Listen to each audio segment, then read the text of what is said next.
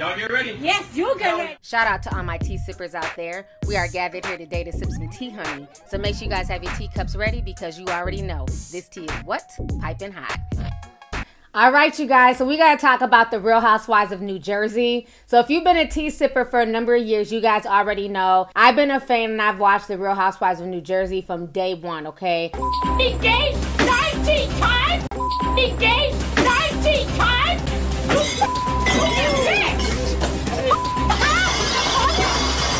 Along with the Real Housewives of Atlanta. I also used to kind of keep it with New York and the OC, but they were not my favorite. The Potomac ladies, I just can't. Okay? I've tried. I just can't get into the Real Housewives of Potomac, okay? And Dallas was a flop.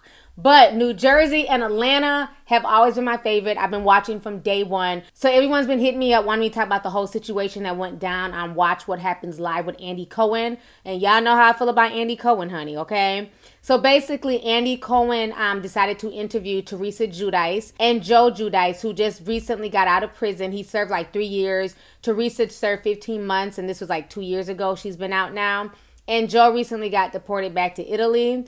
And so this entire situation was crazy. Teresa was in the studio with Andy Cohen. Joe was in Italy via satellite. And he was asking a lot of hard-hitting questions, okay? And he was talking about, you know, them doing the show.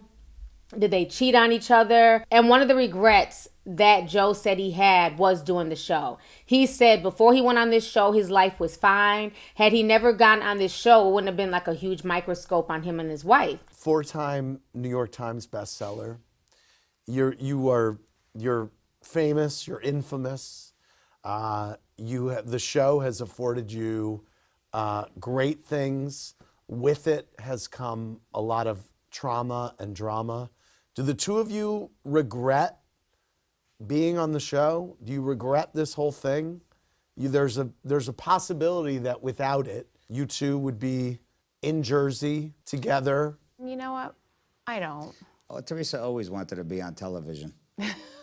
She always wanted to be a movie star since she was a little girl. Do you regret it, Joe? I mean, she got her wish, which is good. Joe, do you? Yeah, I tell you the truth, I wish I never would have done it. Yeah, I wish I never would have done it. I had a great life before. You know, the show actually just brought a lot of attention to us. You know what I mean? Yeah, it did. Just having a house like that alone just brings a lot of attention. I've never had so many damn lawsuits in my life till after I got on that show. So, I mean, did it change my life? Yes. Did it change Teresa's life? Who knows?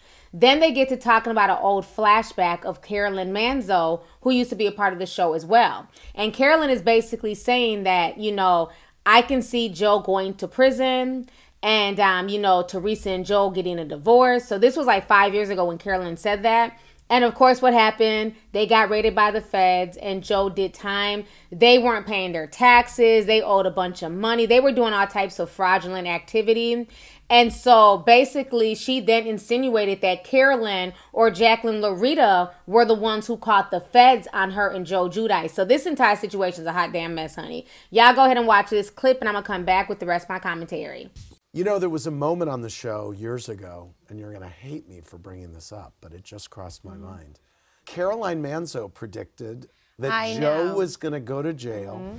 Prediction. Something may happen where maybe someone has to go somewhere. Teresa's going to have to pull herself up by her bootstraps and take over.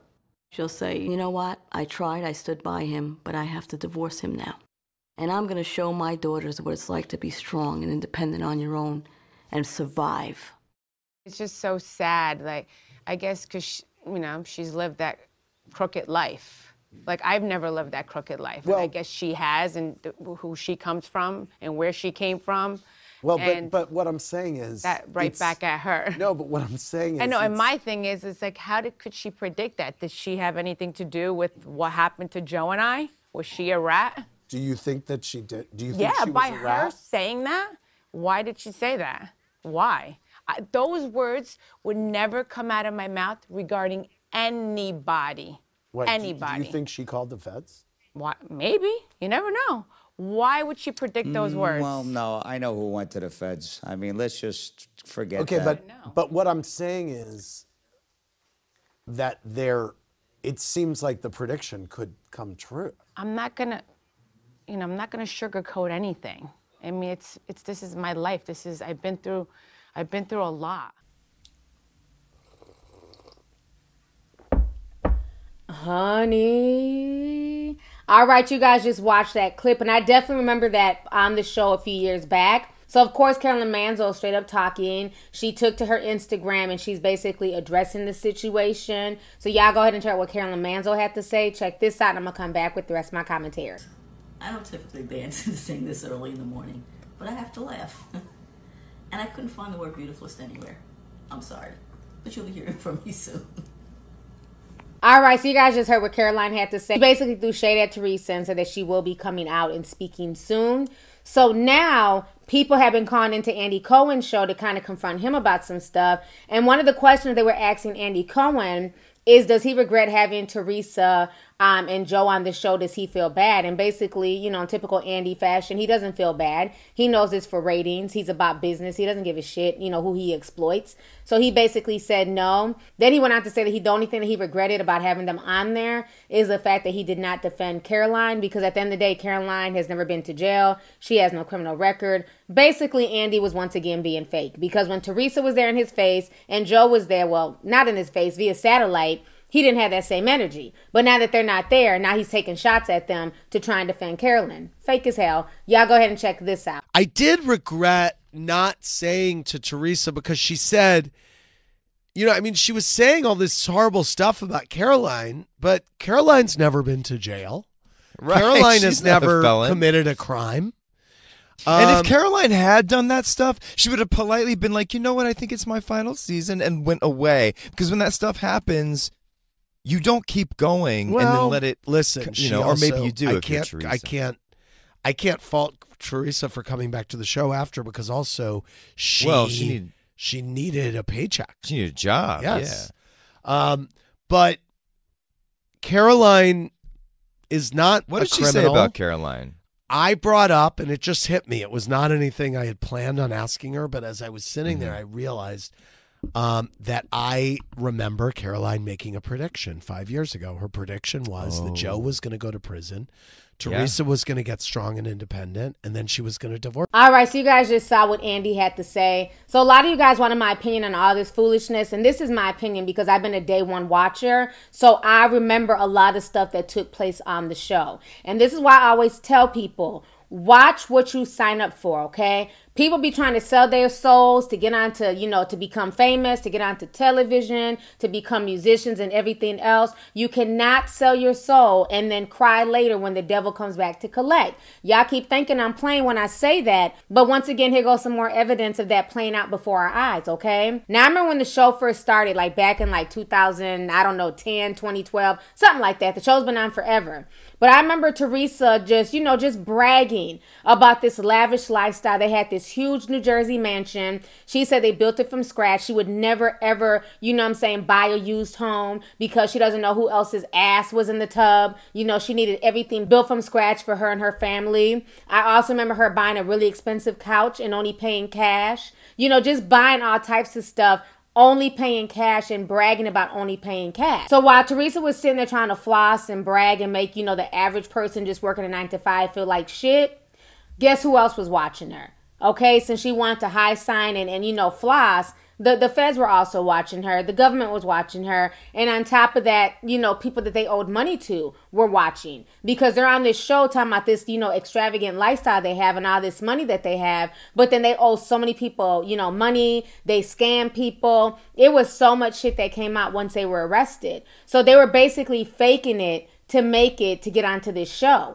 And then she knew that the money that she would get back would basically reimburse that image and that lifestyle, but it blew up in their face because they ended up catching criminal charges, okay? One thing I will say positive about the interview is that Joe Giudice, he does look good. He slimmed down a lot. He looks healthier. He looks happier. He went through a lot while he was in prison. You know, Teresa, she looks good for her age, you know, especially for having all those kids. She definitely looks good. But I didn't like the fact that neither one of them took any personal responsibility. See, it's easy to blame Caroline. It's easy to blame Jacqueline Larita. It's easy to blame everybody else and have all these conspiracies about who caught the feds on you. But guess what? Even if somebody caught the feds on you, if you weren't doing dirt, there'd be no case. And that's the problem, is that after all this time, you know, after both of them have done time in prison, neither are taking any personal responsibility for the role that they played to get to where they got, okay? It doesn't make any sense. Nobody forced you to go on the show. Nobody forced y'all to flaunt y'all's, you know, supposed wealth. Nobody told you guys to do all of this. You guys chose to. And then on top of that, you guys were doing dirt. Joe is her husband, so she clearly knew what her husband was involved in, hence why she had to serve time as well. So for them to try and blame everybody but themselves, that lets me know that they haven't really learned anything from this. They haven't really grown from this. And I think that's the sad part. They should have been apologetic and humble. And they need to realize how blessed they are that they still have a damn platform. Teresa still has a show. You got people out here who have never done no type of dirt, who are trying to do the right thing, who are trying to take care of their families. You know what I'm saying? Don't nobody give them no show. Ain't nobody cutting them no $10,000 per episode checks or $20,000, however much she makes. So it's like in this country, we reward bad behavior, and that's the sad part. Even though she did time, even though she scammed other people, she still has a successful cookbook.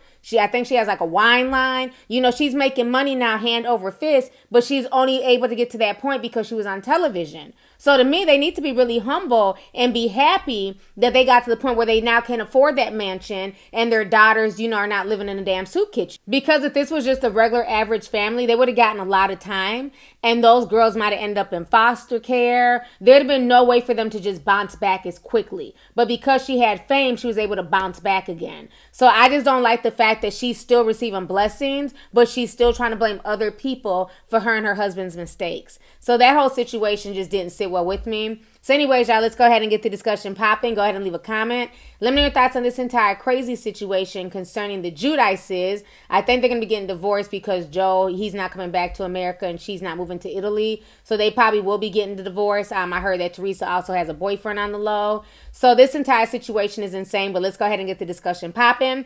Don't forget to hit the subscribe button. Make sure you thumbs up this video and don't forget to hit the notification bell so that way you can be down with the notification squad. Let me know your thoughts on everything, and do you agree with me that neither Joe or Teresa are really taking any personal responsibility? They're trying to blame everybody else for their situation as opposed to looking in the damn mirror, okay? You just look right in here, look in there, and you see that you're doing too much.